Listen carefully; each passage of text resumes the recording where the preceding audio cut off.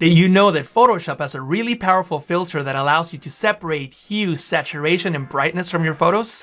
This technique allows you to create powerful masks that allow you to enhance your images in ways you never thought possible. Check out how you can use this little-known filter to enhance your photos. Hi, I'm Jesus Ramirez from the Photoshop Training Channel. In this video, I'm going to show you the power of the HSB HSL filter in Photoshop. We're going to learn how to create saturation masks so that we can enhance the colors of this photo. If you're new to the channel, then make sure that you click on that subscribe and notification buttons now so that you don't miss any new Photoshop tutorials. Also, make sure that you watch this video until the very end because there's going to be a lot of information that you don't want to miss. All right, let's get right to it. The filter that we're going to use today will place the hue, saturation, and luminosity of an image into separate channels, which means that you can create adjustment layers to target them individually. Now, I know that this sounds very confusing, but let me explain what it all means and why it is beneficial for you and your workflow. First, I'll briefly explain RGB. RGB is an additive color model that mixes red, green, and blue light at various intensities to create all the colors that you see in an image. This color model is used in all screen devices, like your computer, tablet, TV, or cell phone. And the image that you're working with now is probably on the RGB color mode. If you look at your document tab in Photoshop, you will see the color mode, RGB in this case. It could also be CMYK or LAB, among others. If you click on the channels panel, you will see each of the RGB lights represented as a channel: red, green, and blue. These black and white images represent how much light there is on a channel. White represents a lot of light, and black represents very little light in the color of that channel. RGB values range from 0, which is no light or black, to 255, which is light at the highest intensity or white. By mixing these three channels at different intensities, you will get the resulting RGB image, which is the photo that you're working with. These RGB channels could be used as selections. For example, I could hold Control on Windows, Command on the Mac, and click on any of the channel thumbnails to load them as a selection. For example, I'll click on the red thumbnail while holding Control, that's Command on the Mac, and I will load the light of that channel as a selection. Notice that the marching ants are selecting the brightest areas of the image. I'll press Ctrl D on Windows, Command D on the Mac to deselect. And next, let's talk about the three components that create colors. If I double click on the foreground color picker and click and drag over these colors, you will see that the RGB values adjust accordingly from 0 to 255. But you will also see the three components that make up the color that I selected. HSB. Hue, which is the color, measure in degrees from 0 to 359. Saturation is the intensity of that color, measure in percentages from 0 to 100. And brightness determines how bright or how dark the color is, also measure in percentage. In Photoshop, we can use filters to separate each of these components as channels, and we can use layer masks to target individual components with adjustment layers. One common technique is to use a saturation mask to target the saturation in your photos as you adjust it. Let me show you how that works. First, I'm going to go back into the layers panel, and I'm going to duplicate my background layer here. I'll press Ctrl J on Windows, Command J on the Mac to duplicate. And what I'm going to do is go into Filter, Other, HSB, and HSL. And by the way, if you don't have this filter installed in Photoshop, no worries. Let me show you how to install it now. If you have Photoshop CS5, this is the link that you will need to go to. I'll place the link to it down below in the description, and you can scroll down and you will see that one of the plugins that is available in this download is the HSB HSL adjustment. So you just need to select either the Mac or Windows version of Photoshop that you have. If you're in Photoshop 2019 and earlier, this is where you can download the plugin. Again, I'll place this link down below in the description, but you will see that you can come into this section and download the file for the HSB or HSL filter, and you can install it for the Mac, Photoshop CC 2019, Photoshop CC 2019 and earlier for the 64-bit or 32-bit version of Windows. Also in this page, if you scroll all the way to the bottom, you'll see a brief description of how this filter works. And obviously this is what this tutorial is all about. Once you have the filter installed, you'll see this window and you have two options, input and row order. First, the input is what is the current input of the layer that you're loading, an RGB, HSB, or HSL. In this case, we're working with an RGB image. And what do we want to convert it to? HSB, hue, saturation, and brightness, or HSL, hue, saturation, and lightness. I'll explain the differences in a moment. But first, let me just select HSB and press OK. This will create this image that looks really, really groovy. And what Photoshop is doing now is it's separating the hue, the saturation, and the brightness into channels. So when I click into the channels panel, you'll see that the red channel contains the hue information. If you remember, hue is measured in degrees ranging from 0 to 359. A hue of 0 degrees will appear as black on this representation, and a hue of 359 will appear as white in this representation. And of course, everything else in between will be different shades of gray. Then we have the green channel, which contains the saturation information. Saturation is measured from 0 to 100. 0 will appear as black, and 100 will appear as white, and everything in between will be different shades of gray. And in the blue channel, you will see the brightness information. This is probably the easiest one to understand. White is white and black is black, and all the grays in between represent the grays in between black and white. Now, Photoshop still thinks that this is an RGB image, so when you blend all these together, you get that funky looking image. But in reality, we're visualizing the hue, saturation, and brightness with these channels. So I'll click on RGB, then I'll go back into the layers panel and I'll disable this layer. But before I do that, let me rename it and I'll call it hue, saturation, and brightness, HSB. I'll disable it and I'll click on the background layer and press Ctrl J, Command J on the Mac again to duplicate the layer. And this time I'll call this layer HSL, hue, saturation, and lightness. And then I'll go back into the filter menu. And here's a trick for you. The last filter that you use will always appear on top. But if I select it now, it will apply the filter with the previous settings. If you want to be able to edit the settings, hold Alt on Windows, Option on the Mac, and click, and it will bring up the last filter that you use with its settings. So we used hue, saturation, and brightness before. Now we're going to use hue, saturation, and lightness. I'm going to click on that and I'm going to press OK. And that's going to create an image that separated hue, saturation, and lightness into channels. Just like before, the red channel represents the hue. The green channel represents the saturation, but it's a little different. And the blue channel represents the lightness. Now, let me briefly explain the difference between brightness and lightness. And for that, we're going to use this color picker found on Figma.com. It's an online designer app. And the reason that I'm using this instead of Photoshop is because Photoshop doesn't have a HSL color picker. So from here, I can select RGB, HSL, and HSB. Let's start with HSB. So first of all, disregard the second bar and the 100% here at the end. This controls the opacity, and that's not what we're dealing with in this example. The bar on top controls the hue in degrees, as we explained earlier. For example, a hue of 60 will get me into the yellows, and a saturation of 100 will give me true yellow. Left means less saturation, right means more saturation, how intense the color is, the intensity of the color. And then brightness is pretty self-explanatory. You drag down, it gets darker. You drag up, it gets brighter. Also, to have a color at its maximum saturation, at its maximum intensity, I need 100% brightness. Another thing to note is that the only way to get white is if you have 100% brightness and 0% saturation.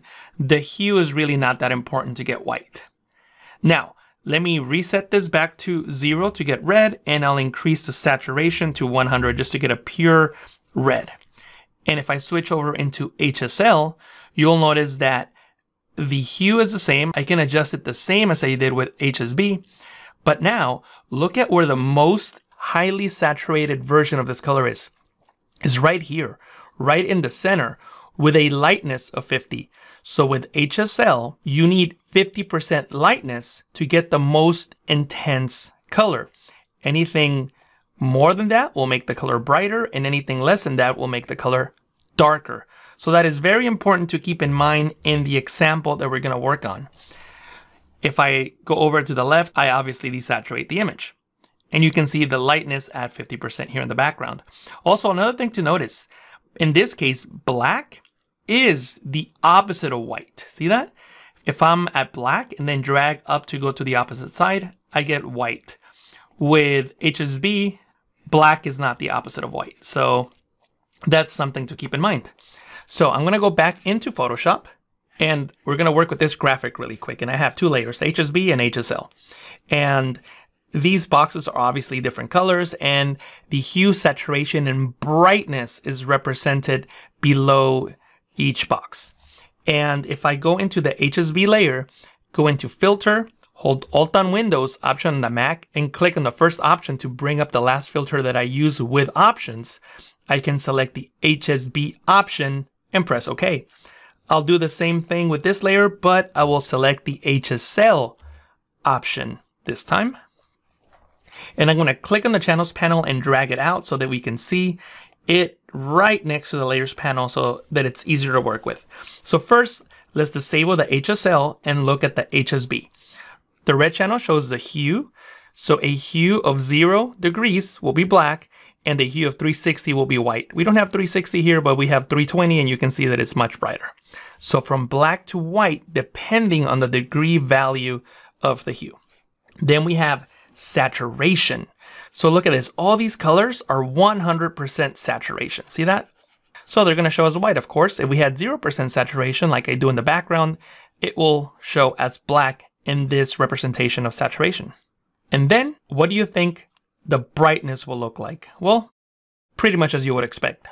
Brightness of 100% shows as white. And something that will be brightness of 0 will be black. And the different levels of brightness will show different levels of gray. I think that's pretty self-explanatory. But now let's compare that to lightness. Once I enable lightness, something very different is going to happen. Notice that the boxes are no longer white.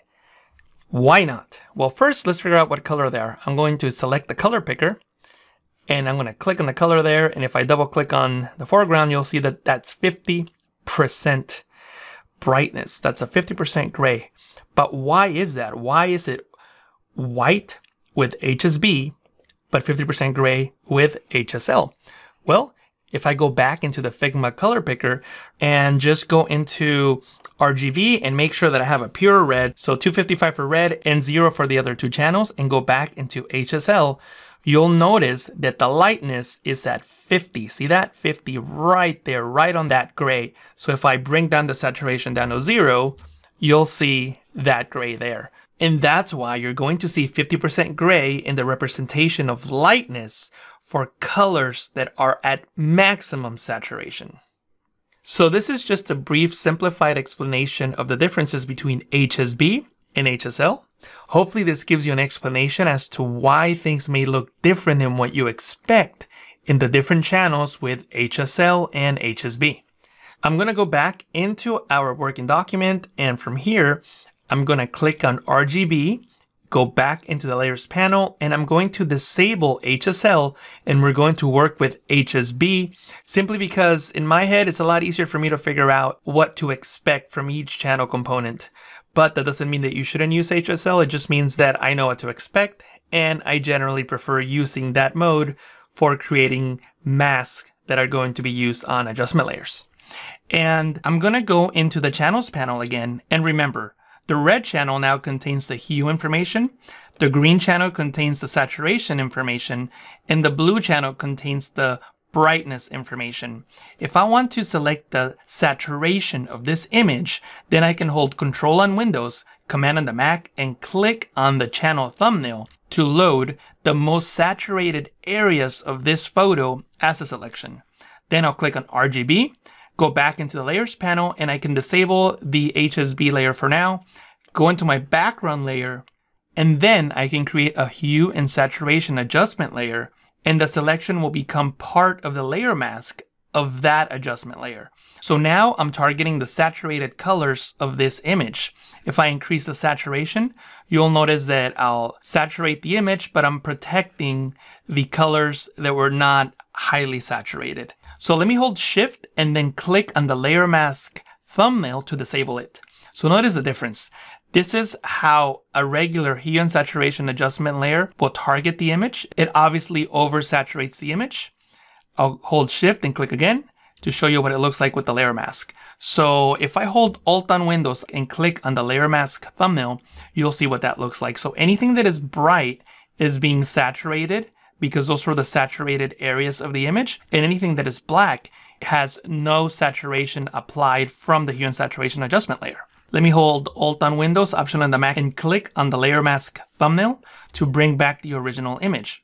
So from here, you can now click on the hue and saturation adjustment layer thumbnail and adjust the saturation accordingly in your image. And the advantage of using this as a layer mask is that you could also paint with black on areas that you don't want a lot of saturation in.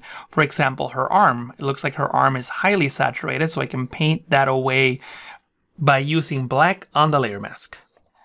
Like so. Before and after. I'm going to disable this layer, and now I'm going to press Control Alt and the number 4, that's Command Option and the number 4 on the Mac, to load that same selection again. Now that keyboard shortcut is just a shortcut for the green channel. See that? Control 4. If I hold Alt, Control, and the number 4, it will load the luminosity or brightness of that channel. So you can just memorize those. Control Alt 2 for the luminosity of the entire image, Control Alt 3 for the red channel, Control Alt 4 from the green channel, Control Alt 5 for the blue channel. So I just use the Control Alt 4 keyboard shortcut to load the green channel, which is essentially the same thing as holding Control or Command on the Mac and clicking on the channel thumbnail. But anyway, so back in the layers panel, I'm going to create another hue and saturation adjustment layer to show you how you can sort of create a custom-made Vibrance slider. So you might remember the Vibrance slider from the Camera Raw filter or from the adjustment layer. The Vibrance slider is a smart way of adding saturation. It protects already saturated pixels so that you can focus on applying saturation to pixels with low saturation. We can actually do the same thing with this saturation mask. So currently, by default, the saturation mask is selecting the pixels that are highly saturated. But if I invert the mask in the Properties panel by clicking on this Invert button, now I'm targeting the pixels that don't have a lot of saturation. So I can click on the Hue and Saturation Adjustment Layer thumbnail, and I can increase the saturation. So now I'm increasing the saturation only on pixels that don't have a lot of saturation. Here's the before and after. And again, I can paint with black on the layer mask to change that. Also, since this is a layer mask, I can go into Image, Adjustment, and Levels and control the luminosity of that layer mask, which will change what pixels I'm targeting. So if I make the layer mask darker, I only target the pixels with the lowest saturation. If I make the layer mask brighter, then I target pixels that are more saturated. So in this case, I can adjust the layer mask accordingly so that I don't target too many of the highly saturated pixels. Press OK, go back into the hue and saturation adjustment layer, and continue adjusting it accordingly. As you can see, this is a really powerful technique that allows you to separate each of the color components as channels. And you can use those channels to create layer masks so that you can target a specific component. Do me a favor, if you enjoy this technique, click on that like button now and let me know how you plan to use it. Also, if this is your first time at the Photoshop training channel, then don't forget to click on that subscribe and notification button so that you don't miss any new tutorials. If you want to learn more about saturation, then check out my tutorial on saturation maps. They're used for compositing, and on the difference between vibrance and saturation. I'm going to link to those videos down below in the description. Make sure that you check them out right now. Thank you so much for watching. I'll talk to you again in the next video.